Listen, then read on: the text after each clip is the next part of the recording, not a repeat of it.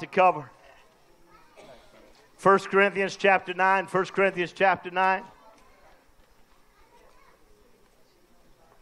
Great group of kids there. Some of you have already been to the ark, haven't you? Amen. It's quite an amazing thing about creation. To understand creation is a powerful thing. We'll talk a little bit about that even today. 1 Corinthians chapter 9, are you comfortable? I had an opportunity to take a little scooter ride this week, and we just spontaneously took off. And while I'm riding, I'm looking at, I'm always observing, I'm always thinking, I'm always running through things, and I realize just how much the earth regenerates, how much it puts back in itself. As a matter of fact, I'll share the scripture with you later, but the scripture says that in the book of Genesis, that God instituted seed time and harvest. Seed time, harvest. In other words, you put seed in the ground, you give it some time, there's going to be a harvest. The important thing of that is looking at our generation. All of creation invests in its future. The trees are already shedding seed right now. Dropping the seed, and it's reinvesting in its future. This is why I'm telling you that evolution is a damnable doctrine, because there's no way it's going to work. But when you think about what God put in even told us that life is about this, so the seed goes into the ground, it prepares for the winter. And it understands, the earth understands delays for the purpose of a better tomorrow. We have to pick up on that. When you have no investment in life, you have no determination to live. I found that when people decide that there's no more life, and this is why I pray all the time, God give them purpose of life and length of days. As long as I got a purpose to get up, as long as I have a reason for doing, I'm going to stay with it. And that has to do with investing into the lives of people. You are investing right now, which is going to determine what your future is going to be like. Every talent needs a stage. Every talent. When I see athletes that have talents, they're looking for a stage to show that off. Musically, this morning, as you know, when we went up and took time to hire David and Tony, Tony was just, as a matter of fact, just found out she was pregnant with JJ at that time in Oklahoma City. I had no idea she could sing. I had no idea. And hear this song this morning. Done so well. Every talent needs a stage. It needs a place to project and to say something. Every dream will need financing. Every message needs a method of conveyance. When you have a message to share it, you need to have a place where you can convey it. That's why I do appreciate that there is a right way to use social media, amen, to convey something, to get it out. Ideas die without the funds to realize them. The idea that some of you say, well, I ain't got kids. But don't you want to see kids go and understand the ark and what went on there? So there's an idea there that's being projected forth. And without the funds, then we can't realize that. 1 Corinthians 9, Paul speaking, he said, for it is written in the law of Moses, talking about the Pentateuch, the first 5 books of the Bible, do not muzzle an ox while it is treading out the grain. Is it about oxen that God is concerned? Surely he says this for us, doesn't he? Yes, this was written for us because when the plowman plows and the thresher threshes, they ought to do so in the hope of sharing in the harvest. Everybody say hope. Hope. Say harvest. Harvest. I need you into this message. Say hope. Amen. If we have sown spiritual seed among you, is it too much if we reap a material harvest from you? If others have the right of support from you, shouldn't we have it all the more? But we did not use this right. On the contrary, we put up with anything rather than hinder the gospel of Christ. And let me stop there a minute to say this. It's not about boasting about myself or those that are ministering with me, but understand we're not office people that just sit around and do nothing. As ministry goes, we are always out among the people. We're out among, we visit, we take care of, we're producers, we're effective. Amen. We look for opportunities to be a blessing. And what he's saying here is that if we're doing this, don't we have a right? By the way, I've worked 2 jobs, 3 jobs. When I first started a church, I was working 3 jobs a week, plus pastoring the church to try to get it up off the ground. And I look forward to the day when it got off the ground, and I remember I finally bought a new truck. And I thought to myself, and this is how I thought, Steve, I don't want to buy something that somebody's going to look at me and say, well, that preacher's making too much money. Right. So I bought a truck with a 5-speed transmission in it. I didn't even go for an automatic. It was a blue Dodge Dakota. I was so proud of that blue truck when I got it. And sure enough, as soon as I got in the church, somebody started criticizing that church pays him too much money. Do you know what it was? It was somebody who criticized who never gave. I always it's the people that never give. I had a meeting here in this church one time, and I brought in a funeral home just to tell you that one day you're going to die. That's what I wanted. And I wanted to let you know that you're going to need a plot. I wasn't trying to promote the funeral home, but there was one man that argued that in that meeting said, the only reason you're doing this is you're getting a cut off the plots that we buy. And I've never got a cut from a funeral home off a plot you bought. It's the craziest thing I ever heard. He fussed and argued, and he thought it was all. And I thought, okay, you know what I'll do? I'll go check his finances and see what man never gave. Right. Now, within our church for years was not a giver. Died 6 months later. We had to figure out a way to bury him. That's right. Had him cremated, burn him. Are you hearing the preacher now?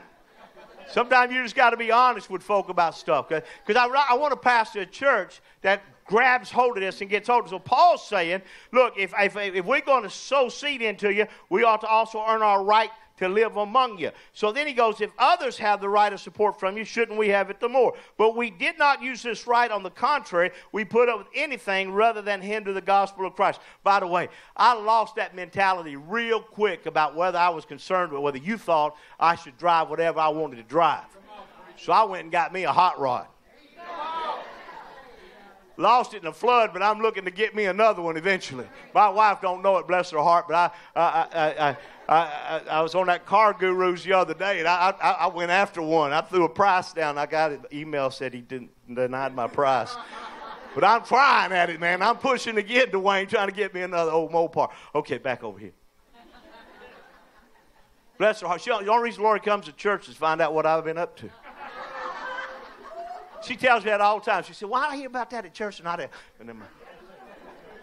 Don't you know, on the contrary, we put up with anything rather than hinder the gospel of Christ. Don't you know that those who work in the temple get their food from the temple, and those who serve at the altar share in what is offered on the altar? In the same way, the Lord has commanded that those who preach the gospel should receive their living from the gospel. So if I'd want to do this, there has to be a living. Not just for me, but for the ministers that God has stuck with me. Amen. I say stuck in a kind way. Amen. Father, we bless you. We thank you for the word of God. We have hope for a harvest. We thank you for your goodness. We share this hope. And if we're going to plow, let us hope for some great things in the future. In Jesus' name. And everyone said, amen. Amen. Come on, give me a big amen. Amen. I love that there in verse 10 where it says, surely he says this for us, doesn't he? And it's written, if we're going to plow. There's something about plowing. And he used the word hope. Hope is expectation. The cord that connects you to an expected end. Believing for something great. I have a hope of eternity. I have a hope for a better future. I have a hope that my kids are going to figure this out someday. Amen. I have a hope it's to anticipate with pleasure and confidence, to cherish and desire with anticipation, to desire. Some of you have a hope for a vacation, and you hope it's going to be a good thing when you get to go. Those are great things to have in your life. Proverbs 23:18 says, there is surely a future hope for you, your hope will not be cut off. Surely there is a hope. Now, he talks about preaching here, that there's something about, there is power in preaching. Preaching is what turned my life around. When I heard, and I love good preaching. I love to hear the word of God expounded in such a way. I asked my pastor today, and this is kind of a fun thing, I said, Pastor, what you going to preach on? He said, I'm preaching on Peter and that boat. I said, what are you talking about? He said, the only reason God used Peter is because he had a boat. I thought to myself, I told you that 3 weeks ago. But when you're old like he is, he's already forgotten where he heard it. So he going to preach on something. There's something about, I told a man this week, I said, I appreciate all you do for us. I appreciate what you do for the church and how you do this, that, and the other. And he looked at me and he said, Pastor, it's my boat. It's my boat. I have the gift of rebuilding engines and doing this, that, and the other. It's my boat. And so, in other words, he caught hold of the Word of God in the preaching. 1 Peter 1:23 says, being born again, not of corruptible seed, but of incorruptible, by the Word of God, which lives and abides forever. The preaching of this book is seed that goes out every time we share it. No matter where we share it from, it's seed that goes out. And when it gets in your heart, it's not corruptible, but it's incorruptible. In other words, it turns your life around. It changes you. Last week, we had 30-something guys show up from Shiloh Ministries, and I was blessed to listen to these guys testify and share that it was the incorruptible seed that changed them, took the addiction of drugs and alcohol away from them. And there was hope in their life. And the invitation, you got to come and preach, and we need to hear you more. And I thought, I love preaching the word. Romans 10:14. How then shall they call on him in whom they have not believed? And how shall they believe in him in whom they have not heard? And how shall they hear without a preacher? Preaching, my friend, is plowing. It's looking at the faces of people that look like this. It's like staring at cracked up hard ground and looking at it and saying to yourself, if I can get this plow into the ground, I'll make them smile from the front row to the back. It's when you're preaching and you start seeing their countenance change and you realize, I got you now. You're getting hold of this. And the more you plow, the more the ground opens up, the more it's able to receive the seed. And the seed goes in and begins to change them. And one of the great principles I learned in life is a spoonful of sugar helps a medicine go down. Where's that in the Bible? It's not. It's in Mary Poppins. But I promise you, if you get folk laughing, you can just keep shoving truth down them. Amen? You can keep sharing with them. There's nothing like it. There's nothing like the opportunity to deliver life to hungry people through the Word. When I picture a country picnic and people enjoying themselves around the food and smiles that accompany that fellowship, give us this day our daily bread, my friend, that's preaching. When people are enjoying the Word and they're catching hold of it. Why do you preach, Pastor? Because I see value in humanity. For God so loved the world that he gave his only begotten Son. Whosoever believes in him, I believe. What a song, what a song. I believe whoever believes in him should not perish, but have everlasting life. There's something about hearing the word and realizing that people have value. And I know there are times when we look at people that are struggling with addictions, and you say to yourself, I'm tired of it. But believe, I'm telling you, that can turn around. That can change. You got to keep having hope. You got to keep believing. And the answer is hope. God has entrusted all his work into our hands. God has a dream for everyone and has given everyone a gift of influence to influence people and to guide people to him. Everybody, I believe, has that gift. But without knowing Christ, we can use our gifts in the wrong way. And if not careful, we can destroy people. People have value. People have value. When you pick that up, Saul was known as Saul before he became Paul. And his job was killing Christians.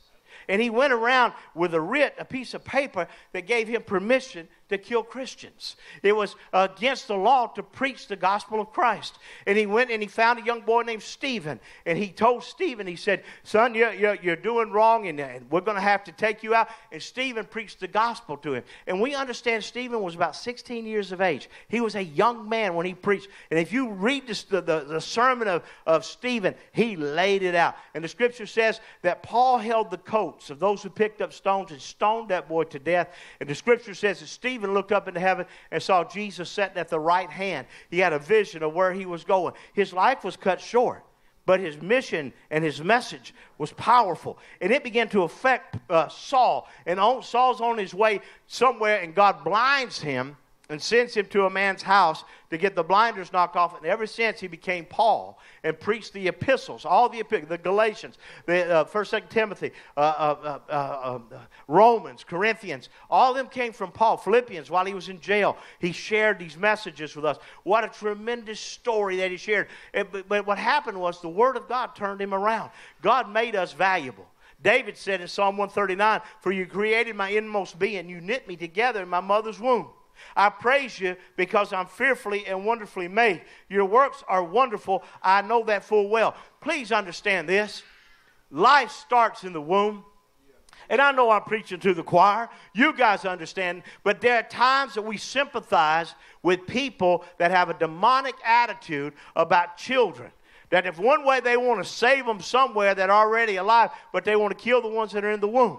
Amen. There has to be an understanding that there is life. There's life inside there. Amen. There's something about, and God knit you inside the womb. In other words, He was preparing you. He knew you were showing up on, well, I'm just a mistake, you know. You don't know how, I have 3 adopted kids. Don't tell me they're mistakes.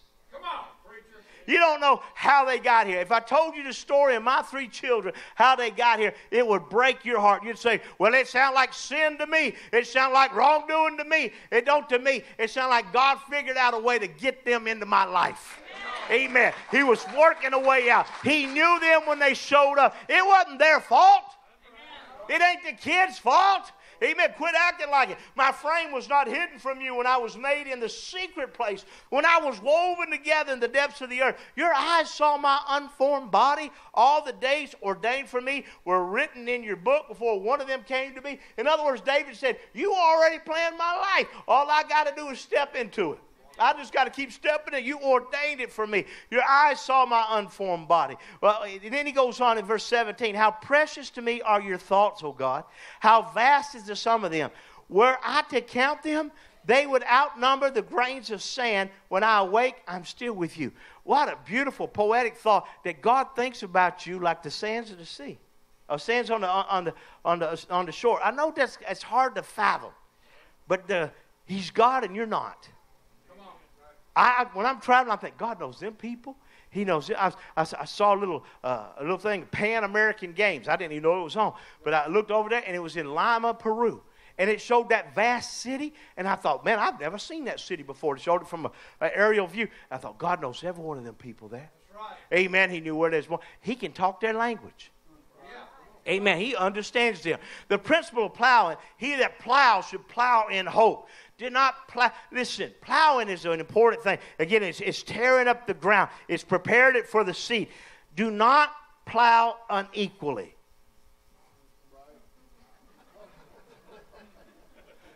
The scripture says this.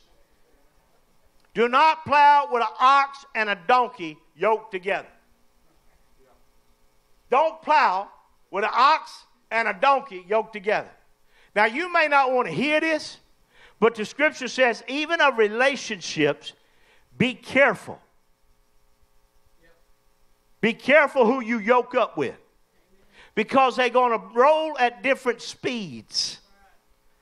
You cannot hook up a heifer and a jackass and expect anything good to come from it.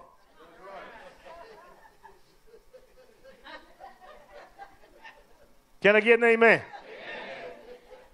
All it's going to do is cause a problem. Now, I can say that, and you say, oh, but my heart is... Listen, well, eventually that heart going to cool off, and you're going to realize real quick what you hooked up with is stubborn and stupid. But he's so cute. He's stubborn and stupid. But you don't understand. I'm afraid I do. I biblically understand. Amen. Hook up with the right and plow with the right ones. The purpose of plowing is to prepare the soil for the seed. Planting comes after the plowing. There are reasons people don't plow. One thing is, if you turn over the soil, you never know what you're going to find. Some are nervous about what they're going to find. I remember being out there on the property. There are times that we plowed up stuff. I furrowed up some ground, and metal started popping up out of the ground. And I realized this was an old burial spot on the property. And I was afraid to keep digging because I knew the former owner had 3 former husbands, and nobody knew where they were. And I was afraid to keep on plowing, amen, in case I would turn up something that shouldn't happen. They do not know what will turn up. Second, they allow their season to dictate their plowing. They say, well, you know, this is the wrong. There is no season, a season off for reaching people for Christ. Amen. You got to stay after this day. The other reason people don't plow simply because they're lazy. They're lazy. They don't want to plant seed. And I'm not just talking about the preacher here. I'm talking about you too. Planting seed, going after, trying to help. The sluggard will not plow by reason of the cold. Therefore shall he beg and harvest and have nothing. There's a reason why a lot of folk get near a place in their life when they don't have anything. The reason is they didn't plow. They didn't sow, and now they expect to reap what you did. It's important that all of us invest. Can I get an amen? And the power of plowing is hope. Hosea 10:11, and I got to move very quickly here. Let me skip through this verse. Judah, the Bible says, Judah shall plow. Now, all of you know through preaching that Judah is the good time band. There were 12 tribes, and Judah, being one of those tribe leaders, he's the good time band. He's the praise. Send Judah first. It's something about it. Praise plows. When you come into church, I always start in the back of the church. I walk around and I look back here, and I watch some of you, and I'm thinking, we're not plowing this morning. Ain't nobody only a handful of people want to plow this morning. Because when you plow, when you worship, it opens your heart up for the word. Now, if you stove up right now, it means you didn't worship. So when you worship, it's, God, I love you. I love you. And I'm going to tell you, Tony, when you hit that last song, there's something plowing started taking place in here. I can hear it coming in the back of my ear. The people started plowing in here. There's something about beginning to plow. And when we do that, we begin to open up the heavens, amen, so we can receive the word of God and take it into our lives. Why is that important? Because later it's going to bring forth some fruit. The most difficult thing in farming is getting the soil ready for the seed. Praise prepares the heart for the word. Plow. And sometimes I'm going to tell you, worship is like plowing. Josiah, it's like I'm going, and the people go, and they got that old religious song in them. I shall not be moved. I shall not be moved. I'll sit right here and hinder those around me. I shall not be moved. I'm satisfied just where I am. I shall not be moved. That's us. Astros hit a home run. Hey! Look at them Astros. Yeah! We screaming in the holler. Go Cowboys! Look at them Texans! Woo! Come to church. Greatest thing ever happened. It's death, burial, and resurrection of Jesus Christ. Now you're plowing. Now you're doing something. You're moving ahead. To plow, my friend, amen. There's something about that. The plow has a point on it. Plowing was also used as an ox goad, the scripture would call it. It broke up the fallow ground. To cut into or to open, to proceed steadily. And here's the big word, laboriously. In other words, there are times, look, I used a tiller when I was a kid. I got to use a tiller. Before then, and some would use horses and mules and things of that nature and cattle. But there's something about still using a plow to break up that ground. And even with tractors now, they do it. But Shamgar, the Bible says of him, he used an ox goad. He plowed. Abraham, he had promises, but he had to get the Canaanites out of the land. Caleb said, this mountain is my mountain, but he had to get the Anakites out. Amen. Adam had a garden, but he had a snake in it. Your garden always going to have something in it that you're going to have to deal with. The solution for plowing through is for every situation, God has a solution. Amen. And your attitude has to be enough is enough. I got to plow. I got to believe God. There will be no production without first plowing. There has to be work. Second, then there's sowing. Third, then there's the favor of God. Rain. I was outside mowing grass yesterday, and while I was mowing, it started raining. It ain't rained in a couple of weeks. And when that rain started falling, I thought, I ain't getting off this mower.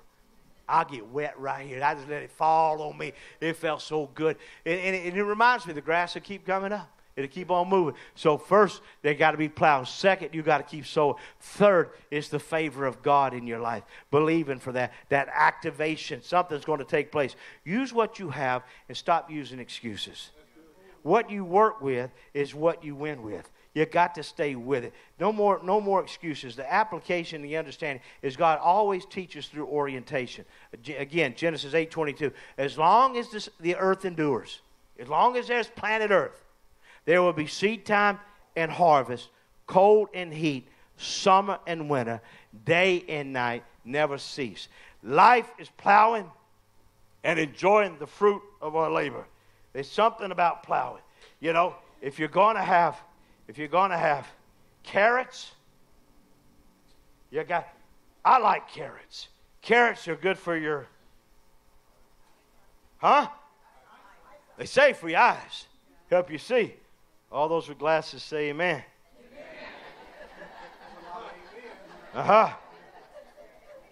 I love bacon, lettuce, tomato sandwiches. Whoo, there's something about it. There's something about having tomato. And man, when somebody tells me, Pastor, we got some homegrown tomatoes. We want to give. Now you're talking. You can smell that tomato. You go in them store-bought tomatoes, ain't the same. But I'm on my scooter and I'm riding by them little produce trucks. When you're on a scooter, scooters are wonderful for aromas. See, you don't smell it in your vehicle. But if you're on a scooter, there's something about the aroma. I can smell fresh cut grass. You have no idea what manure is like until you're on a scooter. If you get behind an 18-wheeler hauling cattle at night in a rainstorm, that's when you know you're a real biker. Because you can't go around them. It's at night. You stuck behind them. Woo! And all you smell is fertilizer. It ain't nothing like Texas. Or a little cayenne pepper. Oh, man, to make things better. When I was a kid, one of the things I hated is when my daddy said to me, go out there, son, and cut that okra. Oh, I hated cutting okra. See, you might like to eat okra. That's because you never cut okra. If you've ever cut okra, then you got to put on long sleeves and cloth gloves and a sharp paring knife to go out there and cut that okra. And you, as you're moving through it, you'll feel one of them vines rub up next to your neck, and you'll start that itching. Oh, and you're just like you itch forever. And you 10, 11, 12-year-old, you start sweating and itching. But you can't have that okra unless you plant that seed. And then when you get around October, man, people, they go crazy about these in the church. I don't know why. But everybody got to go out there and get them a little pumpkin seed. Amen. They got to have the pumpkin places to have them great. And they'll grow them giant pumpkins. But them pumpkins all start as a seed. Tomatoes all start as a seed. Everything that you buy in the produce start as a seed. See, the issue, church, is where I sow is where I'm going to reap from. If I sow into the ground, it's coming out of the ground. I sow into a sinful nature, it comes back that way. If I sow in the spirit, it comes back that way. What I sow is what I reap. I would never plant okra expecting to get pumpkins. Hello? So if I'm planting one thing, I ain't going to get the other. So if I sow love, I'm getting love. If I sow discord, I don't know why my family's so messed up. Because you won't shut up. You're sowing discord all the time, getting this and against that one. I think the Greek word is angst. That ain't true. But it sounds good, don't it? You're starting to angst up there in your family.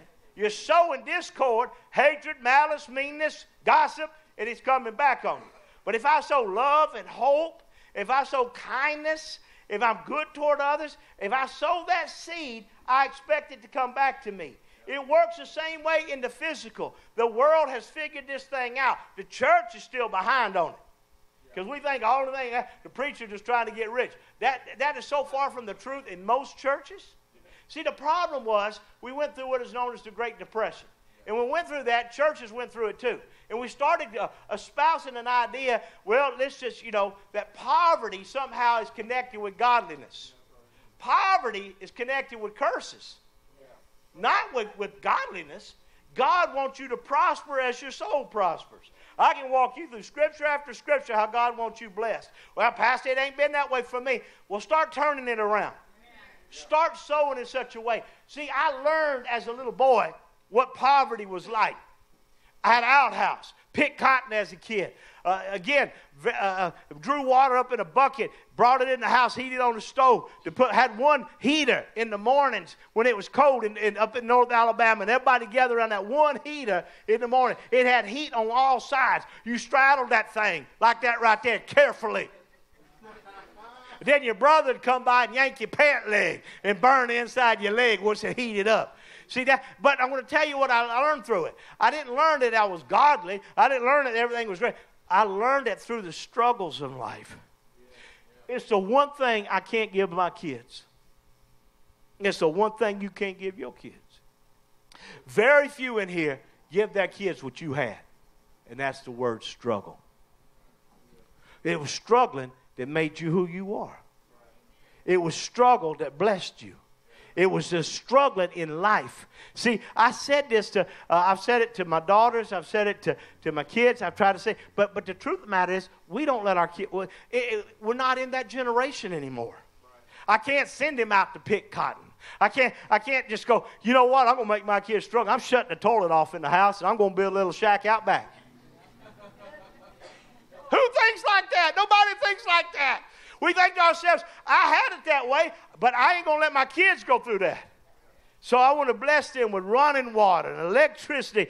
Yeah, you know, some of you I know still got window units. I understand that. God bless you. You got air conditioning. But I remember when we first got our window units, my daddy got a 110 stuck in his bedroom. It was the only air conditioning in the house. Where was it? In my daddy's bedroom. Not in the kid. How do I think? I'd have put it in my kids' room first, because I don't want my kids to struggle like I did. My daddy didn't think that way. My daddy put it in his bed because he the one doing the work, he the one doing the sweating, and he going to sleep good at night. He don't care how you sleep. He going to sleep good at night. We all, you know what that did? It caused all of us to go get in bed with Daddy.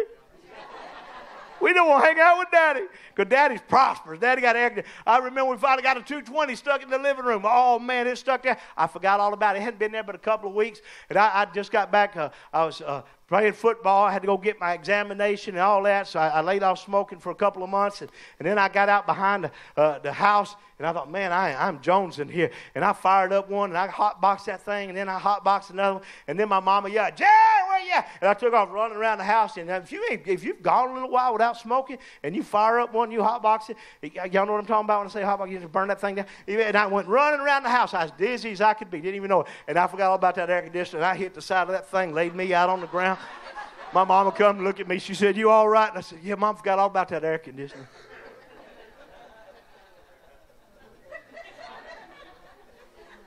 These stories just keep coming back in my head. That's where I was raised. But I don't want to go back to that. I thank God for where I'm at right now. When we went through the flood, it's like I lost so much, but yet I was so appreciative for the struggle because it made me appreciate the house I was back into now. There's something about sowing. How I sow is how I reap. Look at Luke 6:37. Don't pick on people. Jump on their failures. This is out of the Message. Criticize their faults. Unless, of course, you want the same treatment. What's he saying? That if I sow picking on people, looking at their failures, criticizing their faults, I'm going to get the same thing. Is that what it says? I get the same treatment. Don't condemn those who are down. That hardness can boomerang. What's that saying? That's saying if I sow it, it'll come back at me. It's going to boomerang. That's all it's saying to me again. Be easy on people. You'll find life a lot easier. So if I'm easy, sound like that Commodore song, don't it? I was going to try it, but I can't. Come on. Give away your life, you'll find life giving back. What is that? That's sowing and reaping. If I give my life, I get my life back. But not merely giving back with. Giving back with. Giving back with. Bonus and blessing. If I give my life away, I get bonus and blessing. Giving, not getting, this away. Generosity begots generosity. That the more generous I am, the more it comes back. James 5 says, meanwhile, friends, wait patiently for the master's arrival. You see farmers do this all the time, waiting for their valuable crops. Patiently letting the rain do its slow but sure work. Let the rain work on it. Be patient like that. Stay steady and strong. The master could arrive at any time.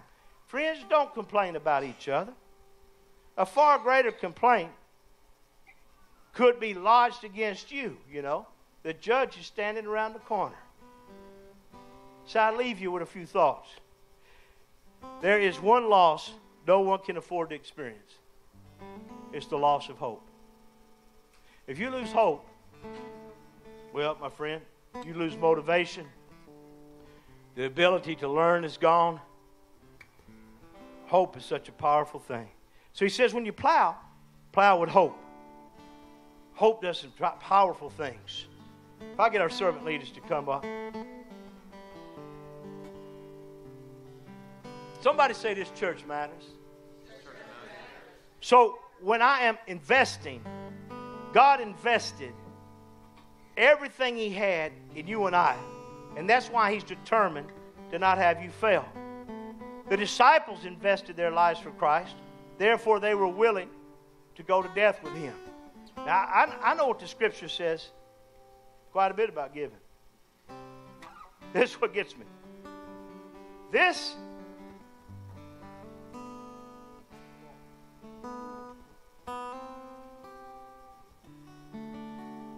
is the same seed as that.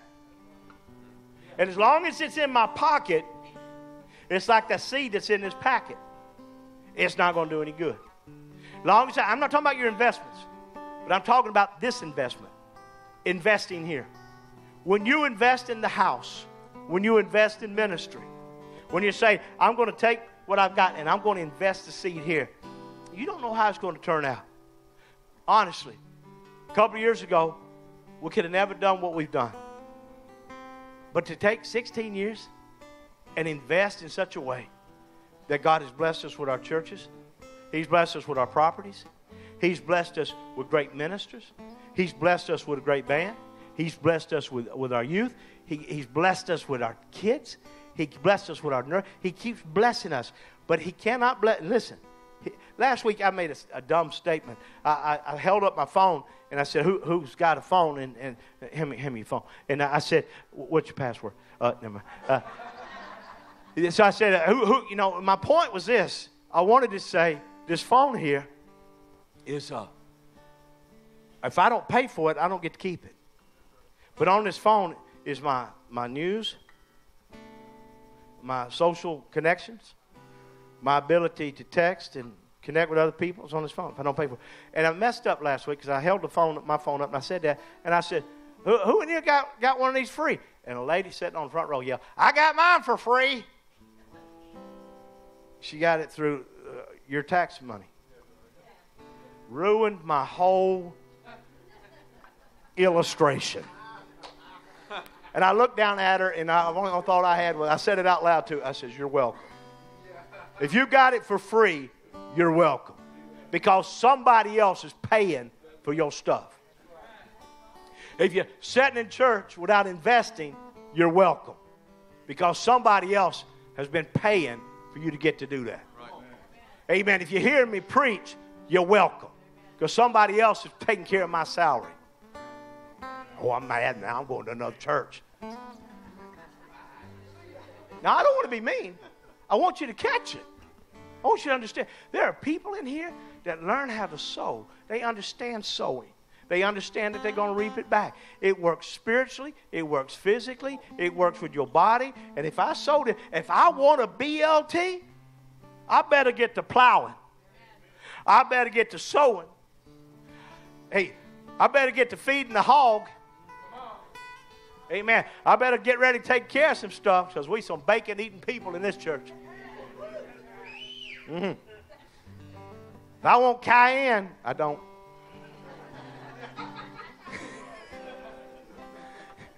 Well, I got to take care of my eyesight. I need a carrot every now and then.